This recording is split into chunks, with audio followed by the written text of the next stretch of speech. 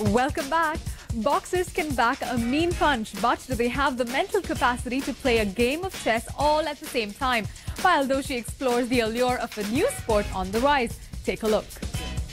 The physical aggression of a knockout and the determined mentality of a checkmate.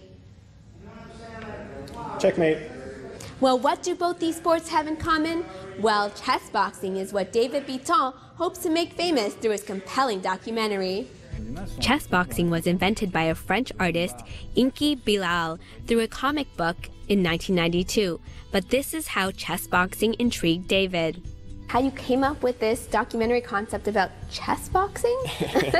It's as weird as it sounds. I was reading an article. I was visiting my girlfriend here in Toronto, and I was sitting in a cafe, picked up the newspaper, and opened up the Globe and Mail, and there was a photograph of two guys sitting at a chessboard with their shirts off in a boxing ring. One of them, his arms raised in victory.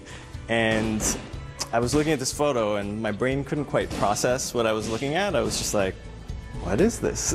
And I need to learn more. And luckily there was an article along with it. And it was about chess boxing, and that's how I learned what chess boxing was. Let's get ready for chess boxing!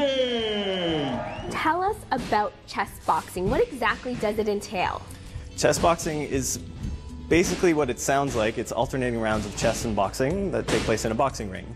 So you start off with 4 minutes of chess. There's a chessboard in the middle of the ring, and the players sit down, they play their opening moves, and the bell rings after 4 minutes. They get up, they go to their corner, they have 1 minute to put on their gloves, they take the board out of the ring intact, they keep all the pieces in place, and then the bell rings again, they come out swinging, and they fight each other for 3 minutes, and then you go back and forth until you have a winner by checkmate or by knockout. The Quebec natives' journey to develop this documentary began in a rather unique way. The inventor of chess boxing was retiring from fighting. He used to fight, and he was doing his last fight, and I thought this could be a good place to start the documentary, and so called him up, and he said, okay, come on down, you can film the event.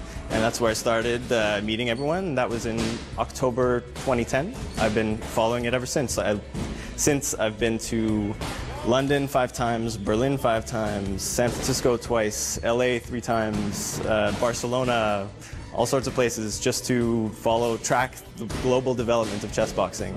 So you talk about it as being a global sport. It's evolved, especially in places like India, Berlin, and London, as you've mentioned. Tell me about this global phenomenon and the attraction it's getting from communities across the world. The World Chess Boxing Organization has been trying to promote the sport around the world, and they've been doing little demonstration fights here and there, and that piqued the interest of certain people who, as they heard about it, they wanted to pick it up and do it in their own city. And so you have a huge following in London. That's where the biggest club is in the world. And now there's, just last year, a club started in India, and they just had a world chess boxing competition, or not world, but within India. And they had from different provinces all these kids coming and competing in chess boxing. It was the first event of its kind. And it's just kind of fascinating. In Siberia, there's a club, and I don't know what it is, but some people tend to dismiss it out of hand, whereas others just see the value in it, and they think that it's really cool. I like chess, I like to remain active, and boxing is cool, and so it just kind of picks up. Here's just a tease of what part 2 of this global sport entails with our very own Canadian chess boxer.